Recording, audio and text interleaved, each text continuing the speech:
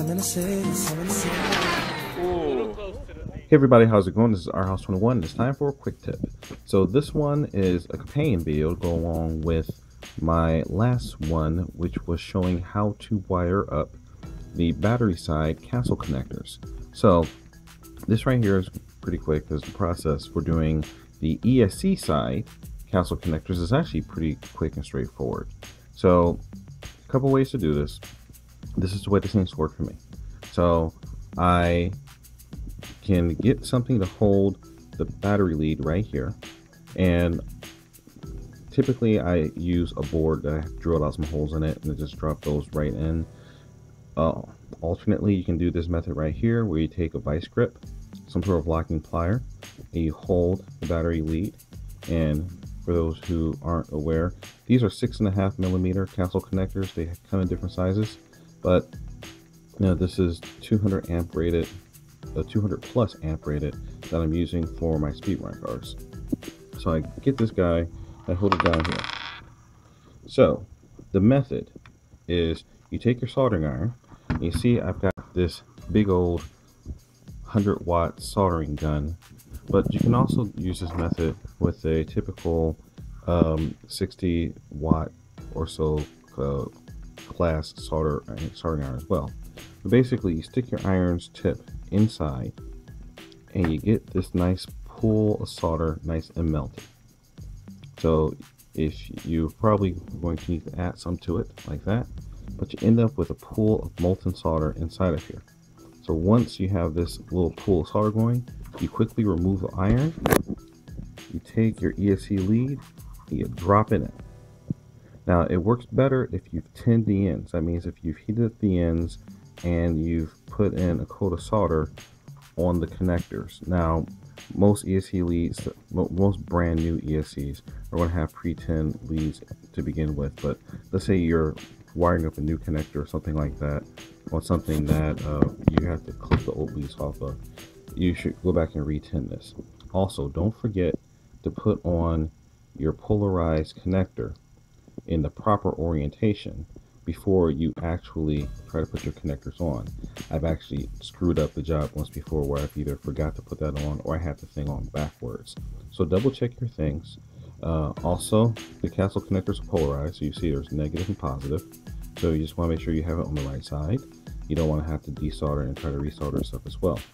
So again, simple process, get all the connectors lined up, make sure you have your 10 connectors. Get this guy nice and heated up until the little pool, and get a nice pool of solder inside of here. Once you have that going on, quickly remove the iron, drop this lead into it, and voila, you end up with something that looks like this. Alright, so then you're almost done. Notice I said almost.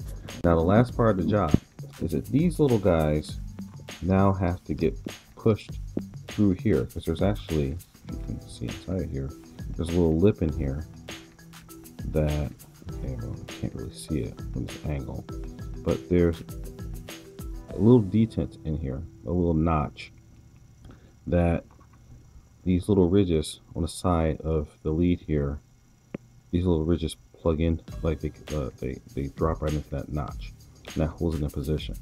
So what I've learned to do is take one of my little tire iron things here, and this is just a typical tire wrench that comes with the Traxxas models, or you can use a socket, you can use a variety of things. The special thing about this is that it has a fairly shallow cup.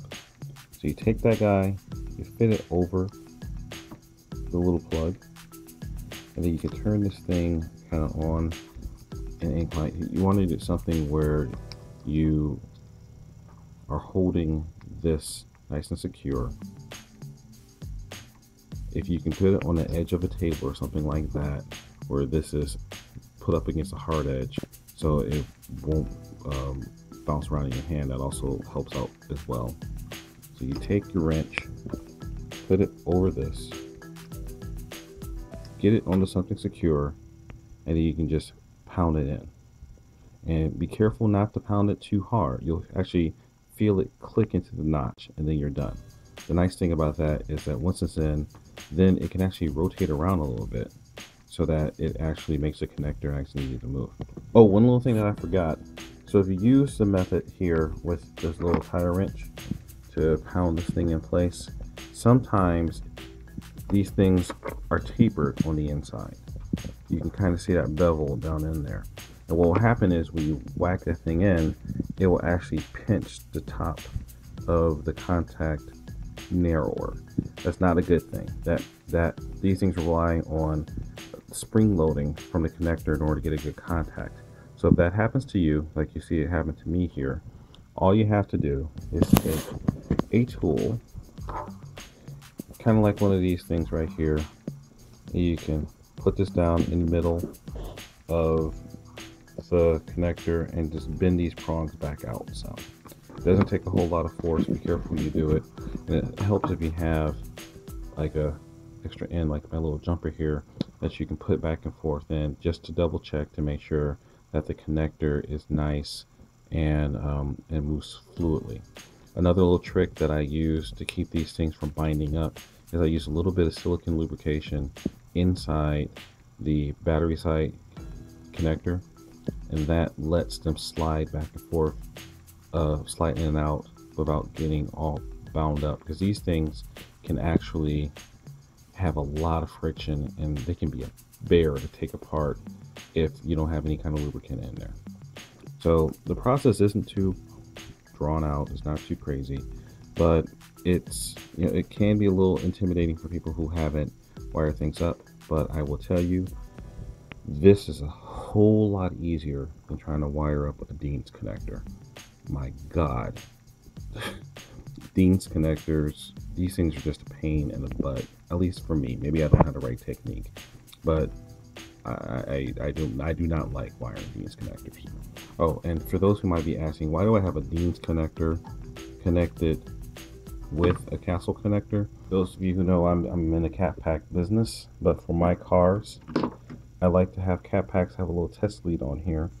So I need to change the cat packs to test how different ones work.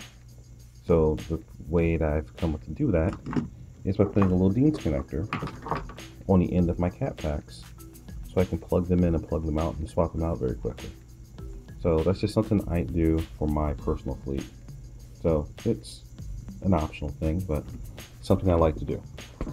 Alright guys, so I hope you guys found that interesting. Our House 21 signing out. Remember the mantra, fly, fix, fly. Break it, fix it, and do it all over again. And don't forget to check me out on Facebook, Instagram, and all the other social media stuff. Alright guys, our House 21 signing out. Peace.